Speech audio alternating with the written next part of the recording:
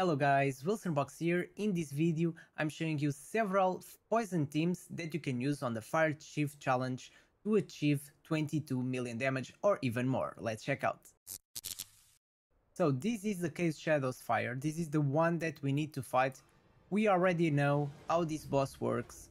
It's pretty tricky, and I really advise that you leave this one for the last week because yeah, you need some heroes and some really nice strategies if you don't have Rook. So I'm not using Rook on any of these teams because if you have Rook, this should be really easy for you. So as you guys can see, I have already several teams that you can use. I have 7 comps. This one no, I have 6. This one doesn't work. It was just to do some tests. So I have around 6 teams, and all of them I'm using Frubart and etc. So Frubart to tank, Expander to heal, and then I have 3 DPSs to do most of the damage. So the first one, I am using this 5. I'll talk about the strategy in a second. So I'm using this 5. Let's check them out. So it's a poison team basically, and I'm using these 3. So I'm using Jatalea, I'm using Durango, and I'm using Twitch. So basically Frubart on all of these teams is going to use the spiritual incense burner. Less on the corrosion teams, I'm using the witches remain on Frubart, but for the poison teams I'm using the incense burner. With this chest that will be helpful as well, is going to have a 50% chance of dispel 1 buff from the enemy, and he is able to get this damage reduction. Where is it? This one. So 1 stack of damage reduction. We don't want that because it's going to reduce our damage. Then I have Exandra, also with this Puppeteer gear that will help to reduce our damage because of this passive. The allies around the wearer gain a defense up equal to 15% of the wearer's defense. And then we have these 3 poison characters. So for 2 of them, so Twitch and Durango, they work with enlightenment. So I have some enlightenment and accuracy as well. Durango will be the one applying the defense penalty. He has 3 chances to do it. And then I have Twitch also doing some damage, and with this Rascal Slingshot that will help to increase the damage as well. But our trick with this team is really about Chatalea. So I really want to increase the maximum possible the poison stacks on this boss, and when he's got like a lot of poison stacks and defense penalty, I will use the Chatalea ultimate. So you really need to manual this if you want to achieve 22 million damage. You can do it on auto, but then you really need some affinity upgrades. So let's have a look at our affinity. So all of these fights I'm showing you guys is with the 5 upgrades here. And my advice is, if you don't have a lot of legendary artifacts, then you really need to upgrade these ones because it's going to help you a lot to achieve 22 million damage. So you really need at least this one to increase your damage, because I was able to survive the full 5 minutes. So the problem is really the damage, not the survivability. So for this one, I didn't use any legendary artifact. I just did it on manual because sometimes Chatalea doesn't ulti on the best time, and I used this enlightenment as well. I'm going to talk about every team, and then I'll start the fight and talk about the gear for every single character. So for this one, I just did a test with this one, with Vicana. Vicana does a really good amount of damage, but was not enough to achieve 22 million damage, so she is not a really good one because she doesn't apply any poison stacks. She does some damage, that's true, but she will not help doing that damage. So basically for this strategy, Jatalea is our main damage dealer. Of course Durango and the other one will do some damage as well. Then if you have Lotair, he can do the same thing as Jatalea. So you can use these 3 and apply some poisons and stuff, or you can use Durango if you have this one, Lotair, but you don't have this one.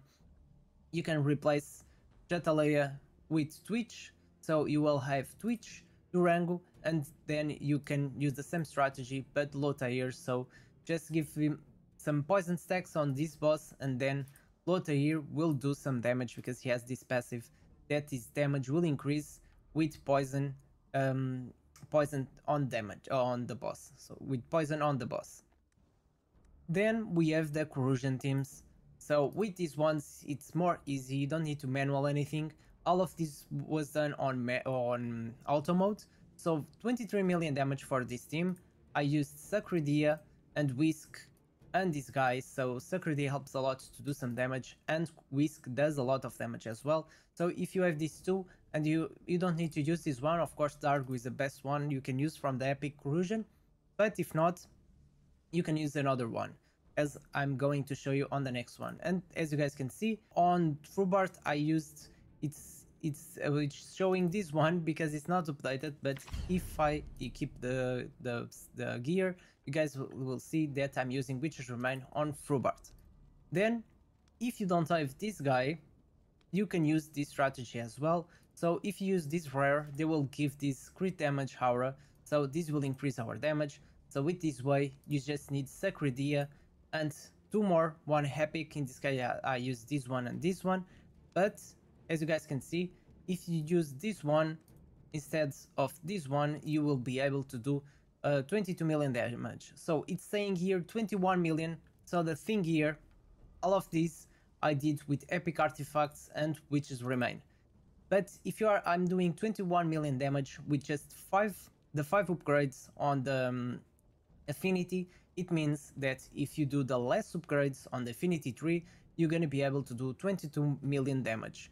And also, if you have some legendary artifacts, if you equip the best ones on these characters, they will do a bit more damage. And I did 21 million something, so I'm sure you're gonna do 22 million with these teams if you have some legendary artifacts, because all of these I did without any legendary artifacts. I can show you guys. So as you guys can see, I used this one here, Diabol here, Manticore here. So as you guys can see, I used 0 legendary artifacts on this. And then this was just a test. I tried to use Whisk instead of using Sacridia, and I did less 1 million damage. So Sacridia works much better with corrosion because she's going to increase the corrosion on them by 20%, so will be 20% more damage on this boss. And this boss is really tricky, especially if you want to do it on auto modes. You need to kill the small dragons that he spawns and also be fast enough to do damage on this boss. So going back on this team, so the last thing I want to say is I'm using Witch's Remain on Durango and some crit, because guys, he is able to reduce his ultimate energy by 5% each time he critical hits. So with this strategy I was able to inflict defense penalty on the boss, and then I was able to do defense penalty on the small dragons. So this is it. I'm going to start the fight and talk about each single character here. So on this first comp, I have Frubart with the Ancestral set, and this one is really good. It's going to reduce the damage we take by 15%, and also the wearer will take 15% less damage. I have defense percentage on these gloves and defense percentage on this chest, because this is healing, this battle skill will scale with defense percentage, that's why. And then I'm using Sense Burner because I need some accuracy, and you can use a different artifact. So let's have a look. If you have a better one, you can use, that's alright, but I tried with the Crown of the Unclean and it doesn't work better than with this one. With this Sense Burner, you are casting your ultimate fast enough, and this way you can inflict attack penalty on the boss and attack penalty on the small dragons as well. And then I have some more accuracy and some more defense on him, because we need at least 280 accuracy to inflict the attack penalty. Then we have Exandra with the Puppeteer gear, the Puppeteer set. This one is really good. She has some defense percentage on both chest and gloves, and that's because I'm using this 3-piece effect. So the allies around the wearer gain a defense up equal to 15% of the wearer's defense, and also is going to give 20% target's max HP healing when the allies reach below 50% HP. And as you guys can see, she's placed near our DPS. And then I'm using the Mirror of the Living This one is really good on her because it's going to increase the healing that she's able to do. If you have some defense to increase this passive from this set will be really good. If not, if you get something with skill list as well to increase how often she can heal will help a lot as well. I've tried with some more other healers. So I tried, let me check. So I tried with Vcook. He's not doing a better job than Exandra. I tried with Garion as well. I tried with Siphiris. So she's really good. Of course, if you have Ugok, then Ugok will be doing an amazing job as well. You can use Ugok on here instead of Exandra. Of course, he's going to be one of the best healers for a poison team. Then we have Durango. So Durango, I gave him some accuracy and enlightenment. As you guys can see, I don't have much attack because his skills scale with enlightenment. This one with enlightenment as well. This one scales with attack, but he's doing enough damage for me. I have some enlightenment on his chest as well and crit rate on these gloves because when he crits, as I said before, when he crits, he's going to recharge his ultimate energy by 5%, which help a lot. So he's going to be able to inflict a defense penalty on this boss and also on the small dragons. Then we have Reach with the slingshot, so he has 332 accuracy with the slingshot. So guys, this artifact is really good. It's going to give 8 attack for every 1 accuracy, which will be a lot, guys. So if we have 332, let's just do some quick math. So if we have 332 plus times 8 will give us 2656 more attack with just accuracy. And I gave him some enlightenment as well, attack defense percentage on his gloves because he's a bit squishy. So he was dying around 1 minute, so was not doing damage for 1 minute on the last minute, so I had to give him some more defense stats. So he has some defense rune to help with that. It's going to do some more damage because he scales with enlightenment as well. This guy is really good doing damage as well. Then we have Jatalia. Jatalia will be the best character, the best damage dealer on this comp. I'm using the Eyeball of the Giant because most of this damage will be from this ultimate. And I'm using Emperor set, attack percentage here and crit rate on this side. If you have one with attack percentage but the Strakonun prepared gloves, use them as well. They will do a really good amount of damage because I'm going to use this ultimate just when this boss has defense penalty. And then some more crit damage and accuracy. Of course, if you don't have much crit rate, then I don't think it's worth it to have crit damage here. Maybe replace it with some attack. So the ultimate is where all the damage will come from Jataleya. So she is able, for each stack of poison on a target, this skill deals additional 2% target's max HP. So guys, I was able to inflict like 15 to 20 stacks of poison, so when I'm using the ultimate, it will remove all of these poison stacks and do the damage based on that, so will be a lot of damage. So this was my first comp I used to achieve 22 million. I achieved 23 million. Another thing you can replace if you have this artifact, so if you have this one that increases the damage from ranged characters, the downpipe organ, you can use it as well. It is going to increase your damage overall because we have 2 ranged ones, Jetalay and Twitch. Durango is not a ranged one, but will increase the damage, and also the legendary artifacts that give 60% attack and not 45%, as you can find on the epic artifacts. So of course, if you have better legendary artifacts you can use on these guys, just replace these epic artifacts. Next one, let's check the next team. So the next team I tried the Vikana, and she was doing a really good amount of damage, but after all, she was not applying any poison stacks, and because of that, Chatelet was doing less damage, and as you guys can see, was not enough to reach 22 million damage. I did less than that, so this will not be a good option to use to achieve 22 million damage on this guy. So the next team is with Lotta here. So Probart will have the same gear, Exandra as well, Jetalea as well, the same gear, and Durango same thing. The only difference will be Lotair, but as you guys can see, Lotair is basically using the Twitch gear, so slingshot and all that stuff. He works with enlightenment as well, so I just replaced all of the gear on this guy. He has some defense as well, as you guys can see, and he was doing a really good amount of damage, but I had to use some of the ultimates on manual as well, because sometimes he was not using his ultimate on the best time.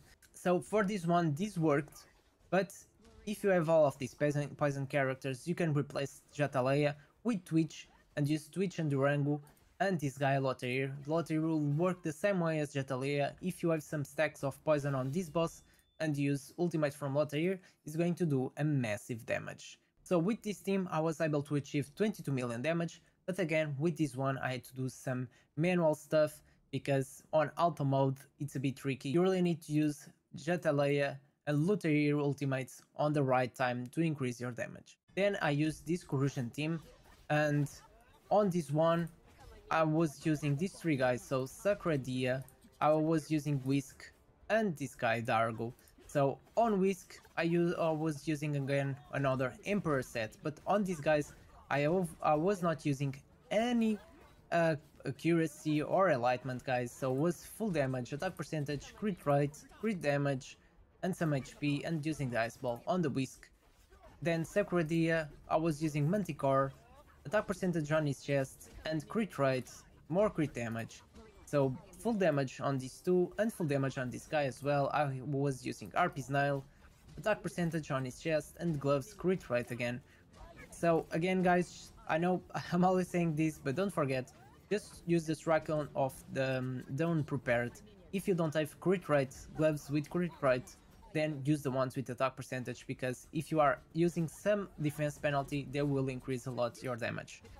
On this one, Frubart is not using the Incense Bar anymore. This time he's using the Witch's Remain, because I tested using the Witch's Remain on Dargo, but we are doing more damage with the Witch's Remain on Frubart. And with this team I was able to do 23 million damage full auto. I have not done anything on manual.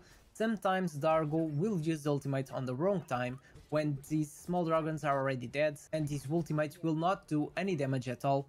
So sometimes on this guy, on this boss, will be much better if you do some of the skills on manual, because sometimes these skills are really wasted on the wrong times. So the next team I used was with one rare, one corrosion rare, so we are using Sacradia again, and same gear on Frubart and Extender as well, but this time we are using Dragonheir.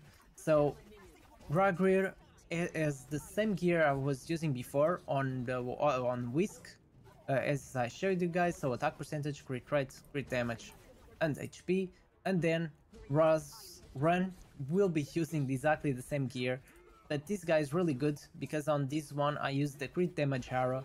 So since we have a lot of crit rate on these characters, this crit damage arrow, which will increase 24% our crit damage, will help to increase our damage.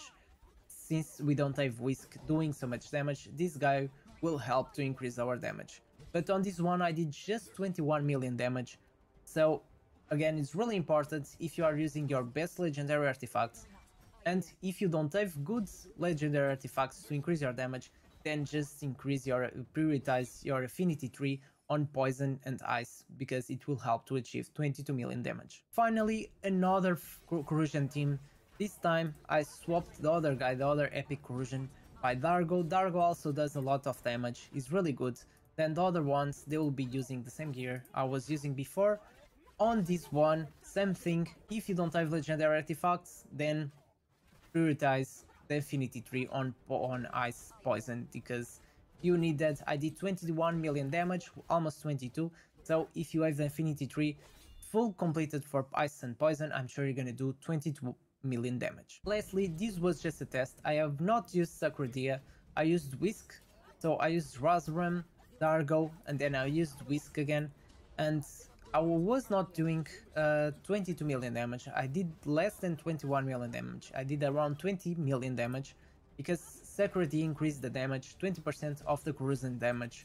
Of course Whisk will do more damage by himself, but Sacradia does more damage than the epic corrosion heroes, and also is going to increase their damage. Of course, I was using Manticore, and if you are using Highball, you will be doing more damage. So if you don't have Sacradia but you have Whisk, you can invest a little bit on more on him, and maybe if you upgrade the Infinity Tree, probably you're gonna do 22 million damage. I hope so. So guys, this was it. I hope this helped you. A lot of people have been asking for some teams to do this Chaos Shadows Fire, so with the poison team.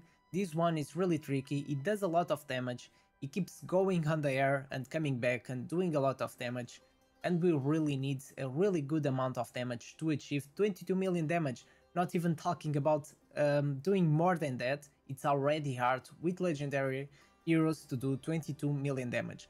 But of course, if you have some legendary artifacts and if you completed the tree for Ice Poison, I'm sure you're gonna do 22 million damage or even more.